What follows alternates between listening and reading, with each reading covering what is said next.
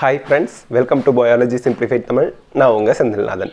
இன்னைக்கு நம்ம Organisms and Population chapterல Adaptations in Organisms பார்க்கலாம். Adaptationsனா அதுல external environmentக்கு தகுந்த மாதிரி plants தங்களை எப்படி adjust பண்ணிக்கிறாங்க. அதுதான் adaptations. அந்த adaptations வந்து morphological இருக்கலாம், அவங்க structureல இருக்கலாம், physiological, அவங்க functionல இருக்கலாம், behavioralல இருக்கலாம். So இதெல்லாம் எப்படி இருக்க போகுது அதை தான் பார்க்க போறோம். First examplesல நம்ம பார்க்க போற example first kangaroo rat. இந்த kangaroo rat அப்படிங்கிறது நார்த் அமெரிக்கன் டெசர்ட்ல வாழுது. டெசர்ட்னா நமக்கு தெரியும் வாட்டரே கிடைக்காது. அப்போ it can survive without drinking water. இங்க நல்லா ஞாபகம் வச்சுக்கணும்.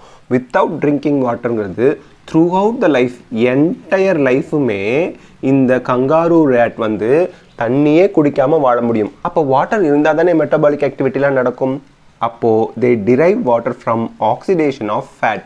அவங்க பாடியில் இருக்கக்கூடிய ஃபேட்டை ஆக்சிடைஸ் பண்ணும்போது ரிலீஸ் ஆகிற வாட்டரை தான் மெட்டபாலிக் வாட்டர்னு சொல்கிறோம். ஸோ மெட்டபாலிக் வாட்டரை வச்சே இவங்க வந்து லைஃப் டைம் ஃபுல்லாக உயிர் வாழ்ந்துடுறாங்க. ஸோ அவங்க தண்ணியே குடிக்கிறதில்ல லைஃப் டைம் ஃபுல்லாக ஏன்னா கிடைக்கிறதில்ல. அதுக்காக அவங்களுக்கு இருக்கக்கூடிய அடாப்டேஷன் தான் ஆக்சிடேஷன் ஆஃப் ஃபேட்லேருந்து அவங்களுக்கு கிடைக்கக்கூடிய metabolic water. Okay, they excrete highly concentrated urine. They are ureotelic இல்லையா? அப்போ யூரியோடெலிக்னா யூரியாவை வெளியே அனுப்பணும். ஆனால் பாடியிலே இருந்தால் அது பாய்ஸ்னஸ் ஆகிடும். ஸோ எக்ஸ்க்ரீட் பண்ணும்போது ரொம்ப திக்காக யூரினேஷன் பண்ணுவாங்க. ஸோ கான்சன்ட்ரேட்டட் யூரினை வெளிப்படுத்துவாங்க. அதில் வாட்டரோட அளவு வந்து ரொம்ப ரொம்ப ரொம்ப ரொம்ப குறைவாக இருக்கும். ஸோ இது வந்து நம்ம வந்து பார்த்தோம்னா இவங்களுக்கு ஃபிசியோலாஜிக்கல் அடாப்டேஷன் இருக்குது. ஏன்னா மெட்டபாலிக் ஆக்டிவிட்டியில் சில அடாப்டேஷன்ஸை இவங்க கொண்டிருக்காங்க. So that is kangaroo rate. Next xerophytes அப்படின்னு சொல்லுவோம். எப்படி கங்காரு ரேட் வந்து இந்த டெசர்ட்டில் தங்களுக்கு தகுந்த மாதிரி ஃபிசியோலாஜிக்கல் அடாப்டேஷன்ஸ் கொண்டு இருக்காங்களோ அதே மாதிரி பிளான்ஸ், ஃபைட்ஸ் அப்படின்னாலே பிளான்ஸ், டெசர்ட்டில் வளரக்கூடிய பிளான்ஸ், வாட்டர் இல்லாத இடத்துல வளரக்கூடிய பிளான்ஸ்க்கு சில அடாப்டேஷன்ஸ் இருக்குது. தேர் leaves R either reduced R modified into spines. ஏன்னா லீவ்ஸில் தான் ஸ்டொமேட்டா இருக்குது. லீவ்ஸில் தான் அதிகமான டிரான்ஸ்பிரேஷன் நடக்குது. அவங்களுக்கு ஆல்ரெடி தண்ணி கிடைக்க மாட்டேங்குது. வாட்டர் இல்லாத ஏரியாவில் அதிகமாக எவாப்ரேஷன் போய்கிட்டே இருந்துச்சுன்னா அது காஞ்சி போய் கருகி போயிடும், இறந்துடும். அதனால் ஃபஸ்ட் இட் ஷுட் ஸ்டாப் டிரான்ஸ்பிரேஷனை முதல்ல நிறுத்தணும். அதுக்காக லீவ்ஸ் வந்து முள்ளு மாதிரி அப்படியே ரெடியூஸ்டாக இருக்கும். எக்ஸாம்பிள் வந்து ஒப்பன்ஷியாவை சொல்லலாம், கேக்டஸ் அப்படின்னு சொல்கிறோம். அண்ட் ஸ்டெம் இப்போது லீஃபு ஸ்பைனாக மாறிடுச்சு. பட் அவங்களோட சர்வைவலுக்கு ஃபுட்டுக்கு அவங்க ஃபோட்டோசிந்தசிஸ் பண்ணி தானே ஆகணும். அதுக்கு தான் stem is modified to perform photosynthesis.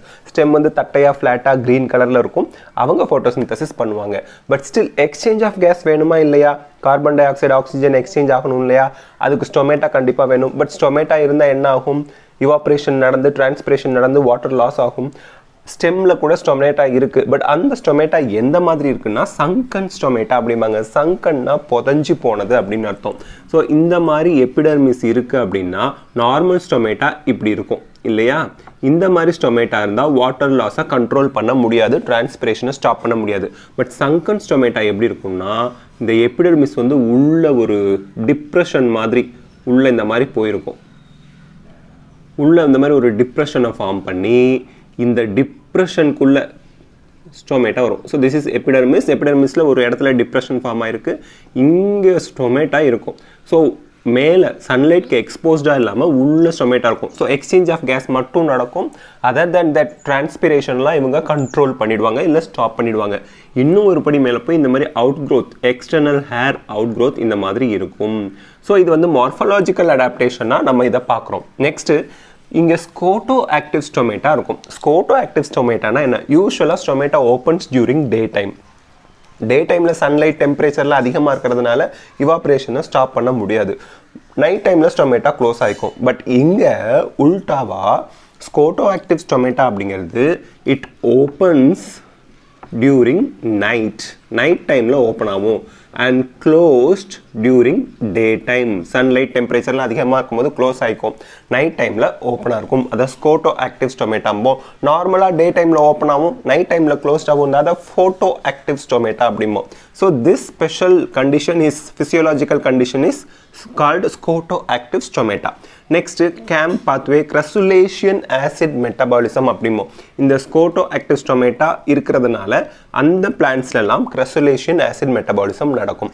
In some plants, high temperature la kuda photosynthesis nadakradhukkaga C4 pathway irukum. Namakku theriyum C4 plants oda optimum temperature 40 to 45 degrees Celsius nu padichirpom. This is too high temperature.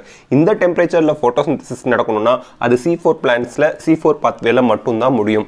Inga vandu dimorphic chloroplast அப்படிங்கற ஒரு adaptation இருக்கும் and Cran's anatomy அப்படிங்கற ஒரு adaptation இருக்கும். Dimorphic chloroplastனா என்ன? Dimorphic two morphological condition. ஒன்னு granule chloroplast, இன்னொன்னு agranule chloroplast. Granule chloroplastனா பேர்ல இருக்க கிரானா தைலகாய்ட்ஸ்லாம் இருக்கும், அங்க லைட் ரியாக்ஷன் நடக்கும். agranule chloroplastனா கிரானா absent, அங்க டார்க் ரியாக்ஷன் நடக்கும். So photosynthetic work separate பண்ணிக்கறாங்க. granule chloroplast வந்து mesophyll cellsல இருக்கும். அதே agranule chloroplast வந்து bundle sheath cellsல இருக்கும். இந்த bundle sheath cellsல இந்த bundle sheath வந்து thick walled cells இருக்கும். அதத்தான் Cran's anatomy-ம்பாங்க. Cran's-னா மலர் வளையம், wreath அப்படினு சொல்வாங்க. wreath அப்படிங்கிறது மலர் வளையம். இந்த இறந்து போனவங்களுக்குலாம் மலர் வளையம் கொண்டு போய் வைப்பாங்க இல்லையா, அதத்தான் wreath அப்படிம்பாங்க. Cran's-ங்கற வேர்டோட மீனிங் wreath. அந்த wreath மலர் வளையம் மாதிரி thick walled cells-ஆல ஆயிருக்கும் இந்த bundle sheath. அதத்தான் நம்ம Cran's anatomy அப்படினு சொல்றோம். அது C4 plants-ல இந்த மாதிரி ஒரு structural adaptations இருக்கு. Adaptations in organisms-ல next நம்ம பார்க்கிறது animals living in colder regions have smaller extremities. Extremities அப்படினா என்னன்னு கேப்பீங்க இல்லையா? நம்ம பாடியில இருந்து protrude ஆகி வர structure, மூக்கு, காது, கை, இதெல்லாம் வந்து நம்ம பாடியை விட்டு வெளியே வருது. இதைத்தான் நம்ம வந்து எக்ஸ்ட்ரீமிட்டிஸ் அப்படிம்போம். ஸோ பின்னா, காது, ஸ்னவுட். ஸ்னவுட் அப்படிங்கிறது நீளமான மூக்கு, கூரா நீளமாக இருக்கக்கூடிய மூக்கை ஸ்னவுட் அப்படிம்போம். ஆர்ம்ஸ், அந்த கை, லிம்ப்ஸ், இதெல்லாம் ஆர்ம்ஸில் வந்துடுது.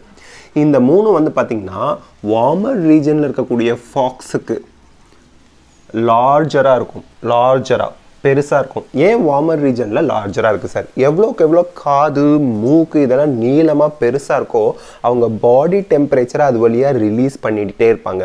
ஸோ வெளியில் டெம்பரேச்சர் ஜாஸ்தியாக இருக்குது, பாடிக்குள்ளேயும் டெம்பரேச்சர் ஜாஸ்தியாக இருந்தால் அவங்களால அங்கே சர்வைவல் கண்டிஷன் வந்து ரொம்ப டஃப் ஆயிரும். அதனால் பாடியிலேருந்து ஹீட்டை வெளியேற்றிக்கிட்டே இருப்பாங்க. அதே கோல்டர் ரீஜனில் இருக்கவங்க பாடி ஹீட்டை உள்ளேயே வச்சுக்கணும். ஏன்னா ஆல்ரெடி வெளியில் டெம்பரேச்சர் லோ ஆகிட்டுருக்கு, பாடி டெம்பரேச்சரும் குறைஞ்சி போச்சுன்னா அதுவும் சர்வைவ் ஆகிறதுக்கு ரொம்ப கஷ்டமான சுச்சுவேஷன் ஆயிரும்.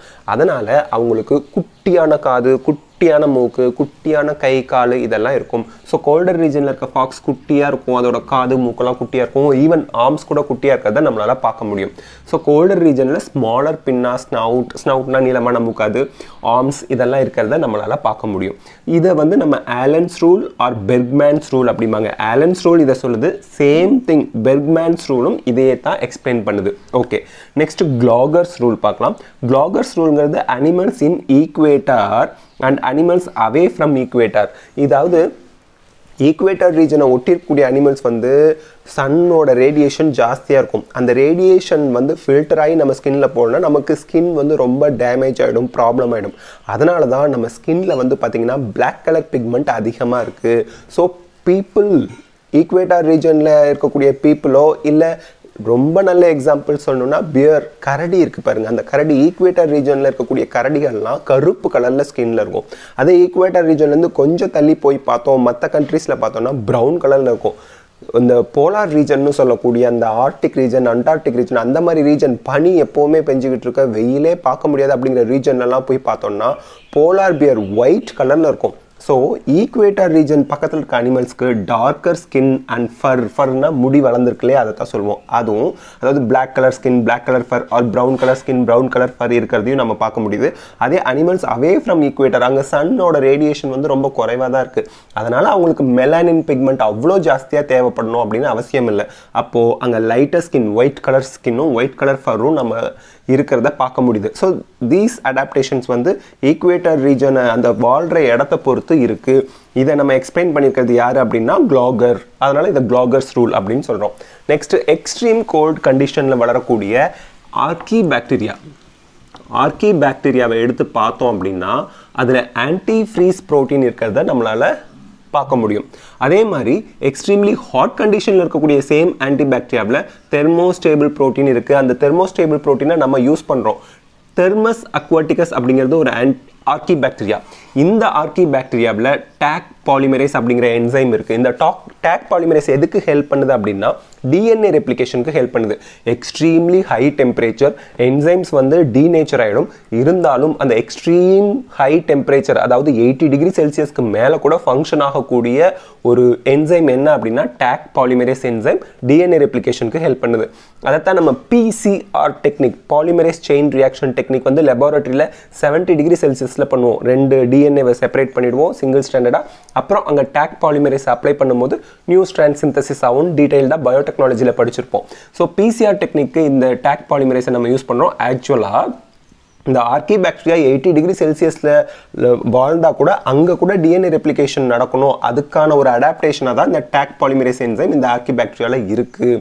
நெக்ஸ்ட் பொய்கிலோதெர்ம்ஸ் அப்படிங்கிற ஆர்கானிசம் வந்து gold blooded அனிமல்ஸ்மாங்க. They are conformers. Confirm அப்படிங்கிறது நம்ம போன வீடியோவில் பார்த்தோம். கன்ஃபார்ம்னா என்ன? தன்னோட எக்ஸ்டர்னல் என்வாயன்மெண்ட்டில் இருக்கக்கூடிய டெம்பரேச்சர் இன்க்ரீஸ் ஆகும்போது பாடி டெம்பரேச்சர் இன்க்ரீஸ் ஆகும். எக்ஸ்டர்னல் என்வாயன்மெண்ட்டில் இருக்கக்கூடிய டெம்பரேச்சர் டிக்ரீஸ் குறையும் போது நம்ம பாடி டெம்பரேச்சரும் குறையும். அதை தான் பொய்கிலோதெர்ம்ஸ் R gold blooded animals conformers அப்படின்னு சொல்கிறோம். இங்கே எக்ஸாம்பிளுக்கு crocodile சொல்லலாம், எர்த்வர்ம் சொல்லலாம், ஸ்னெயில்ஸ் சொல்லலாம், இந்த நத்தர்களே அதெல்லாம் சொல்லலாம். இங்கே வந்து பார்த்தீங்கன்னா body temperature changes according to environment. ambient temperature அப்படிம்பாங்க. ambient அப்படின்னாலே நம்மளோட பாடிக்கு ஜஸ்ட் வெரி நெக்ஸ்ட் சரௌண்டிங், நம்ம பக்கத்துலேயே இருக்கக்கூடிய நம்மளோட எக்ஸாக்ட் நெக்ஸ்ட் சரௌண்டிங்கை தான், நம்மளை ஒட்டி இருக்கக்கூடிய சரௌண்டிங்கை ஆம்பியன்ட் அப்படிம்போம். ஸோ ஆம்பியன்ட் டெம்பரேச்சர், நம்மளை சுற்றி என்ன டெம்பரேச்சர் இருக்குது, that will affect the organisms temperature. சுற்றி இருக்கக்கூடிய டெம்பரேச்சர் இன்க்ரீஸ் ஆகும்போது ஆர்கானிசத்தோட டெம்பரேச்சர் இன்க்ரீஸ் ஆகுது. சுற்றி இருக்கக்கூடிய டெம்பரேச்சர் குறையும் போது ஆர்கானிசத்தோட டெம்பரேச்சரும் குறையுது. இதை அவாய்ட் பண்ணுறதுக்கு என்ன பண்ணும்? இப்போ முதல்ல வந்து ஆழமாக தண்ணிக்குள்ளே இருக்குது, கோல்டு ஆயிடுச்சு. அப்போ அந்த முதலைக்கு வந்து கொஞ்சம் டெம்பரேச்சர் ஜாஸ்தியாக தேவைப்படுது. அப்போது சன்லைட்டில் வந்து அப்படியே படுத்துருக்கும். மேலே ஆற்றுக்கு மேலேயோ குளத்துக்கு மேலேயோ வந்து இருக்கிறத நம்மளால் பார்க்க முடியும். ஏன் அது ஆற்றுக்கு மேலேயோ குளத்துக்கு மேலேயோ வந்து அப்படியே நிற்குது அப்படின்னா அதை வந்து பாஸ்கிங் இன் சன் அப்படிம்போம். அதுக்கு டெம்பரேச்சர் ஜாஸ்தியாக தேவைப்படுது. அப்போது தன்னோட சரௌண்டிங்கே மாற்றிக்குது. வெயில் இருக்கக்கூடிய இடத்துல வந்து வெயில் காயும் போது அதோட பாடி டெம்பரேச்சர் இன்க்ரீஸ் ஆகிட்டே போகும். ரொம்ப இன்க்ரீஸ் ஆகிக்கிட்டே போகும்போது அது என்ன பண்ணும்? கிடுக்கிடுன்னு தண்ணிக்குள்ளே போயிடும். ஸோ தண்ணிக்குள்ளே போகும்போது அதோட சரௌண்டிங்கோட டெம்பரேச்சர் குறையுது. அப்போ அதோட பாடி டெம்பரேச்சரும் குறையுது. Next, burrowing in soil to escape from the surface. இந்த ஸ்னெயில், நத்தை, எர்த்வர்ம் இவங்கெல்லாம் வந்து பார்த்தீங்கன்னா மண்ணுக்கடியில் குழி தோண்டி போயிடுவாங்க, உள்ளே போய் மறைஞ்சிருவாங்க. வெளியில் எக்ஸ்ட்ரீம் டெம்பரேச்சர், ஹை டெம்பரேச்சர் வரும்போது அவங்களால அதை தாங்க முடியாது. அப்போது அவங்களோட சரௌண்டிங்கோட டெம்பரேச்சரை குறைச்சிக்கிறதுக்காக மண்ணுக்குள்ளே அப்படியே நோண்டி பரோ பண்ணி குழி பறித்து உள்ளே போய் புதஞ்சிக்குவாங்க. So they escape from the high temperature. So these all are the adaptations in organism we should know. So இந்த வீடியோ உங்களுக்கு ஹெல்ப்ஃபுல்லாக இருந்தால் லைக், ஷேர், கமெண்ட் பண்ணுங்கள். பயாலஜி சிம்பிளிஃபைட் தமிழுக்கு சப்ஸ்கிரைப் பண்ணுங்கள். Thank you.